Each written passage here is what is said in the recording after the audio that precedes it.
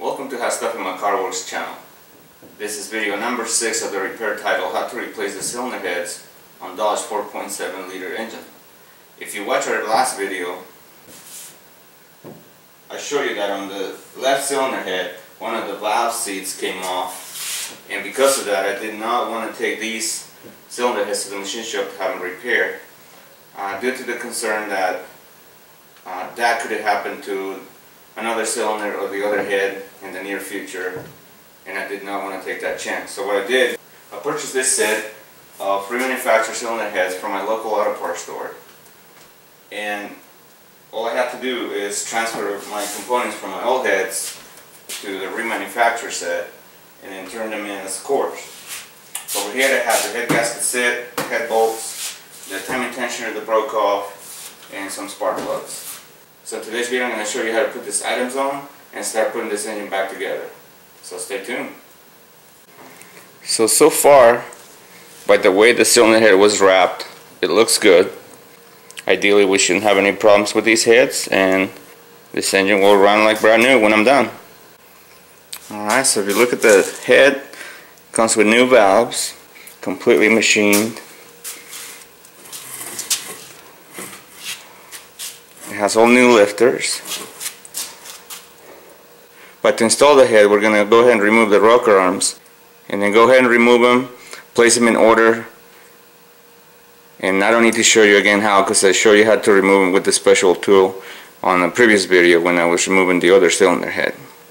To avoid bending the valves, place some wooden blocks on the edges and then set your cylinder head on the blocks like that, so the valves don't make contact with anything when you're transferring all your accessories and removing the rocker arms.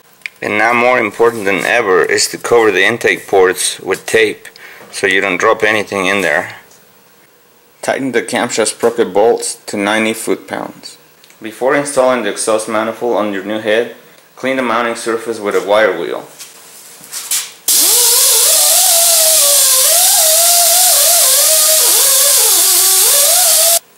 Dodge Chrysler OEM plug is Champion. We're using the best Champion plug, the double platinum. And it's always a good idea to coat the threads with a very light coat of anti-seize. Just very light. Prior to installing them on the head, this will keep the plugs from seizing on. It'll make it easier to remove them next time when it's time to replace them. So make sure you do that. And obviously make sure they're tight.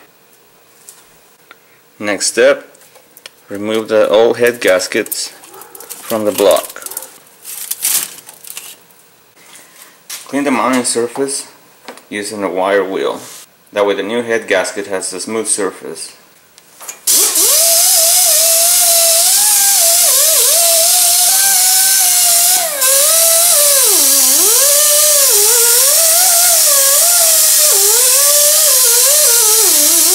Next, blow all the impurities with compressed air.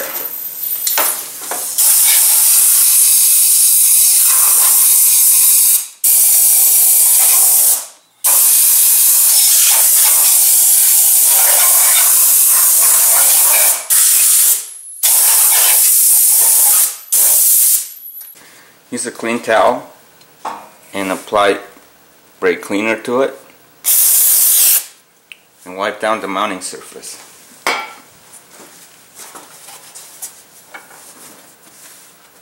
On both sides.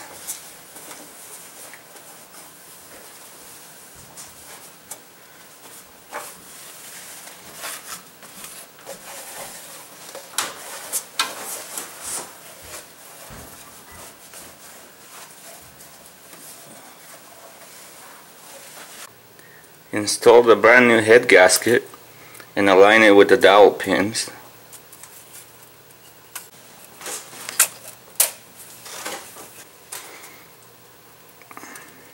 You already cleaned the surface, you already installed a new head gasket. Next step is to carefully lower your cylinder head in place and to keep and align it with the dowel pins. For extra precaution, put a couple of bolts to keep it from falling. In a couple minutes I'll show you how to torque the head bolts.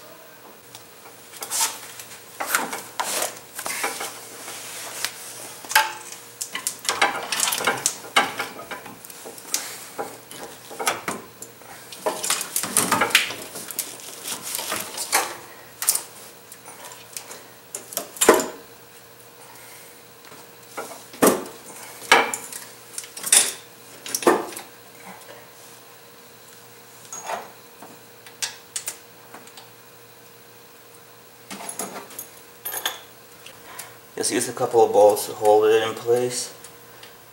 The dowel pins will help you to align it, but you just don't want to damage the head or the gasket. This type of engine requires the use of brand new head bolts. You cannot reuse the old ones, because when you try to torque them, since they require the angle torque, they will break. Not to mention that they wouldn't be tight anyways, because they're already stretched. So, brand new head bolts. One of the things that you want to do with the longer ones, you want to coat the threads with a little bit of engine oil before installing them. That way they go down smooth and then they actually torque to the correct specs. Otherwise they will be dry and then you get the wrong reading. So just coat them with engine oil and install them finger tight first, don't tighten them up. Now the small ones, since they're brand new, they're already coated with thread sealant and thread locker. This will keep them from coming off, because they're not going to require as much torque as the bigger ones. So there's no need to add anything extra, it's already included. So go ahead and install these bolts finger tight. The head bolt torque for this engine is done in several steps. You're going to need a torque wrench and a torque angle gauge. Show you how to do it. Now it's time to torque the head bolts. The first step is to tighten the large bolts to 15 pounds. You start from the center, from the center bolt, to avoid warping the head or damaging the head gasket, buckling the head gasket. So this would be your first bolt right here that you're going to tighten up to 15 pounds. Then you're going to do the one underneath, and then after that you can move to this one and start doing a crisscross pattern. Do this one next, then that one, then this one, and so forth. As you tighten them up, like I said, start from the center, moving your way out. Do not tighten these yet. So first step is 15 pounds. Once you're done tightening the large bolts to 15 pounds, you repeat the same process again with the large ones, but you do 35 pounds this time. 35 foot-pounds this time, and you tighten the small bolts at 18 foot-pounds. You do this one first, 2, 3, and 4 down in there. After you're done tightening the large bolts to 35 foot-pounds and the small bolts to 18 foot-pounds, you're going to set your torque angle gauge, against the head. Breaker bar is the best bet, because the ratchet tends to move back and forth. So set it on 0 first, and using the same sequence as you did when you were trying to torque them with the torque wrench, you're gonna rotate the bolts to 90 degrees. It'll be right there on your torque angle gauge.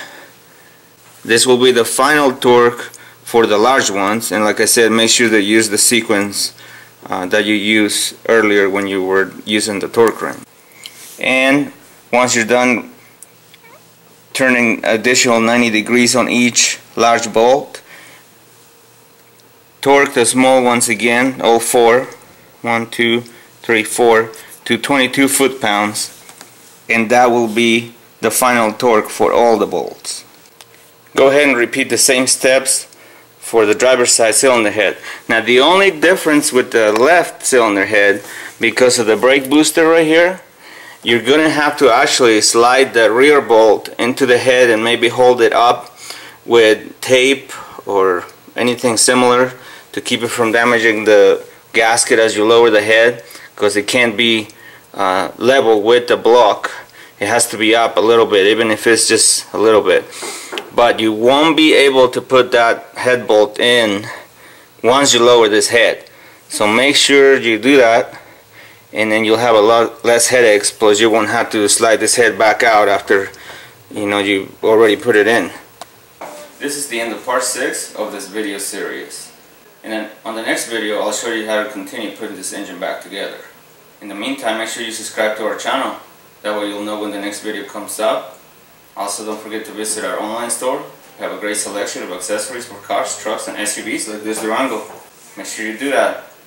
See you next time.